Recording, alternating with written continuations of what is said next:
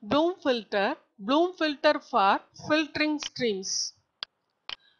Bloom filter is a space-efficient probabilistic data structure developed by Howard Bloom. Purpose of Bloom filter. Bloom filter is used to test whether an element is a member of a set or not. For example, consider a set S of M key values.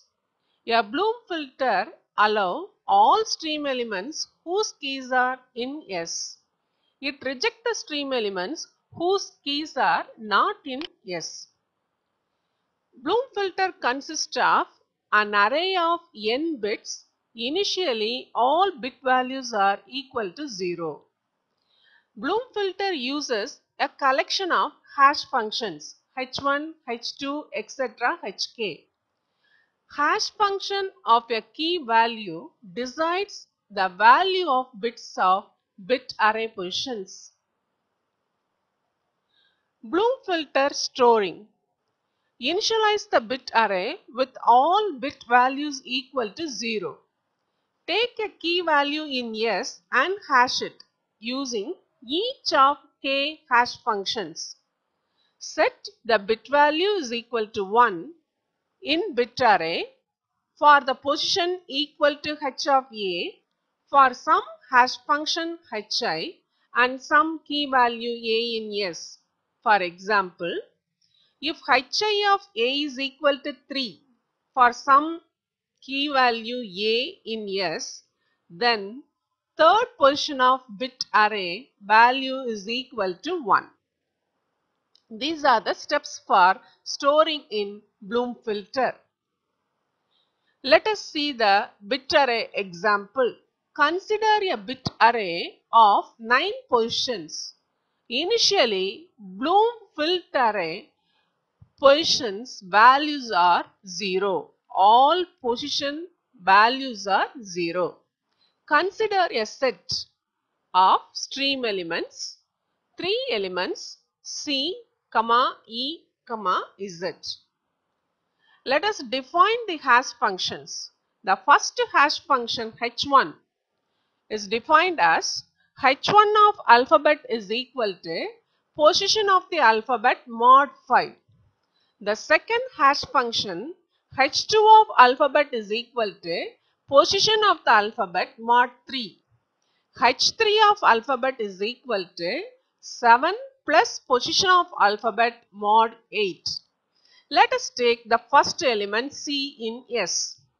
h1 of C is equal to position of C is 3. So 3 mod 5 is 3. h1 of C is 3. So third position in that bit array, bit value 0 is changed to 1 now. h2, the second hash function of C is equal to position of the alphabet mod 3. C position is 3. So 3 mod 3 is 0. So 0th position value is changed to 1. Similarly, third hash function of C. 7 plus position of C mod 8. 7 plus 3, 10. 10 mod 8 is 2. So the second position value is changed to 1. This is happening for first stream element C. The other two stream elements are E and Z. For E, h1 is 5 mod 5, that is 0. Already the position is changed to 1. h2 of E is 5 mod 3. So the value is 2. The position of 2 is changed, the value of position 2 is changed to 1. h3 of E, that is 12. 12 mod 5 is 4. So the position of value of 4 is changed to 1. Similarly for Z position is 26. 26 mod 5 is 1. So the position value 1 is 1 now. 26 mod 3 is 2. It is already 1. And then h3 of Z, which is 7 plus 26, which is 33. 33 mod 5 is 3. The position of 3 is 1. The value of the position 3 is 1 now. So now this is our Bloom filter storing. Next let us see Bloom filter query. We have to check whether a key that arrives in the stream is in the storage or not. So to test a key A that arrives in the stream, find the values of H1 of A, H2 of A, etc. Hk of A. Find the values. Look for that positions in the bit array.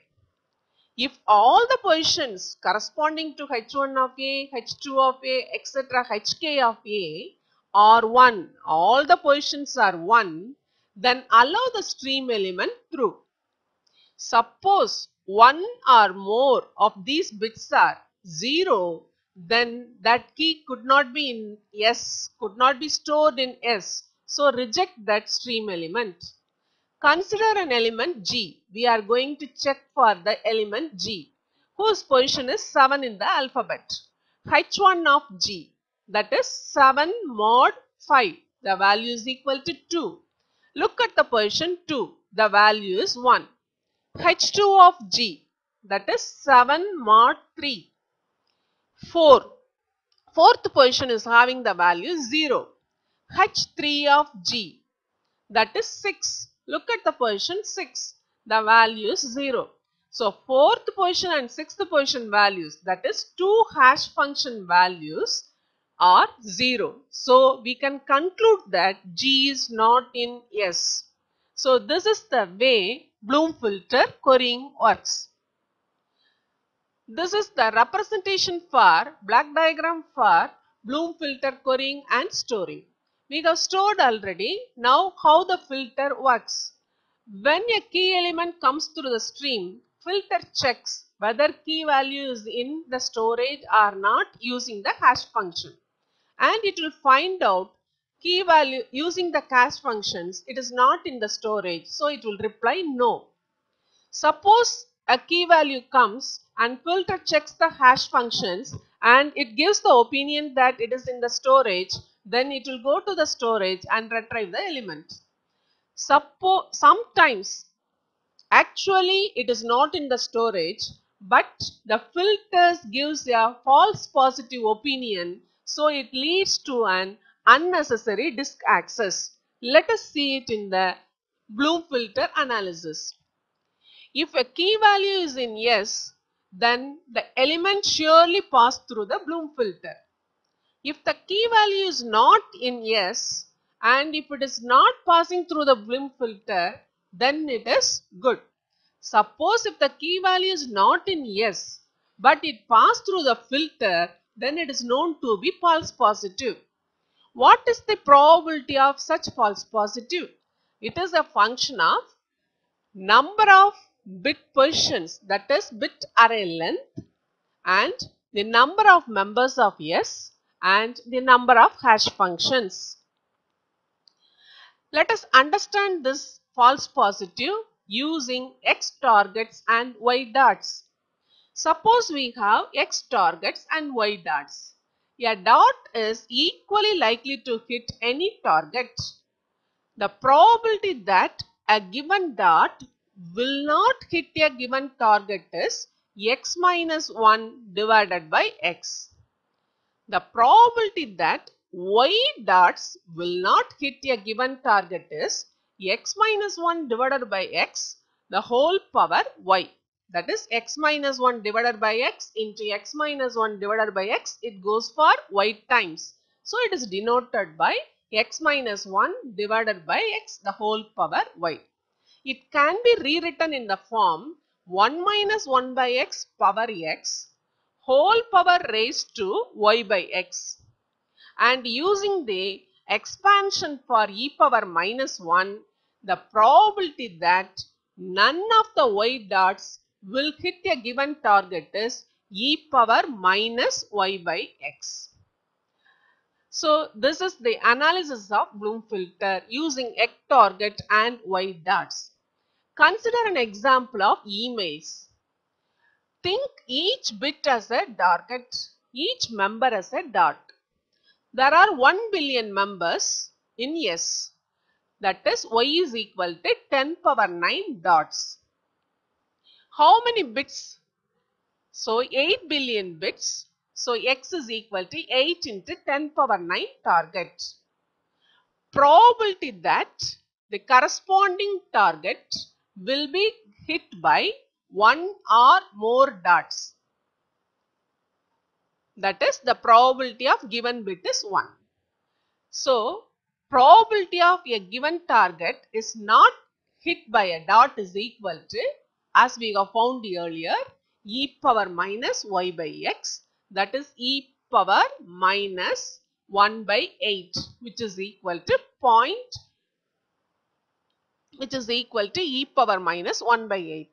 Probability a given target is a hit by a dot is equal to 1 minus probability of target is not hit. 1 minus e power minus 1 by 8, which is equal to 0.1175. To avoid too many false positive, we have to choose k, that is the number of hash functions, to be n by m or less. So the probability of false positive in this case is 1 minus e power minus km by n the whole power k.